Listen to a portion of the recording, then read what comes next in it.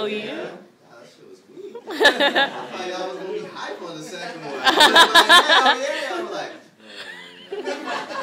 y'all been having fun saying hell yeah? Hell yeah. So this poem is for my mother, my best friend, the one that gave me the gift of life, the one who would lift my spirits and force me to be the best I could be, dressed me and made sure I always ate my vegetables.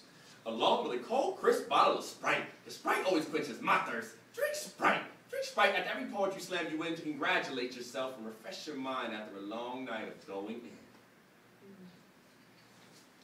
See, many of America's leading corporations have begun using hip-hop and its artists to sell their products, and recently, it seems like poets are the new commodity. If they had their way, our stories would only serve to sell their products. In 2007, Sprite changed its slogan from obey your thirst to obey. Obey. Obey everything but your conscience. Obey the law, sit in the back of the bus where you belong. Obey the government officials you elected or didn't. Obey your husband even if he lays his hands on you. Obey every billboard like a commandment. In a time when we're told to think that the only thing we should be making is money. The mere act of creating something new is an act of rebellion.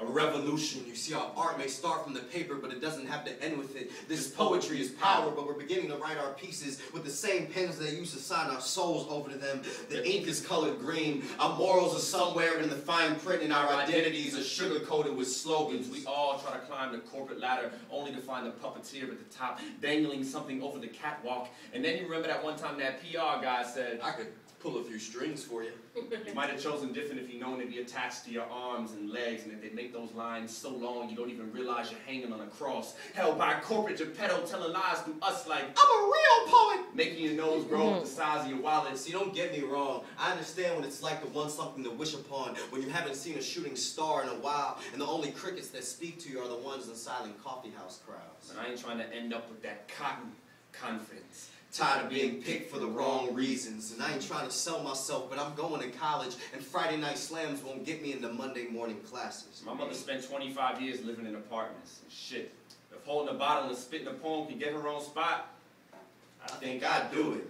I just hope our voices don't get caught in the tangle of marionette marketing until we can't tell if it's us or the ventriloquist speaking.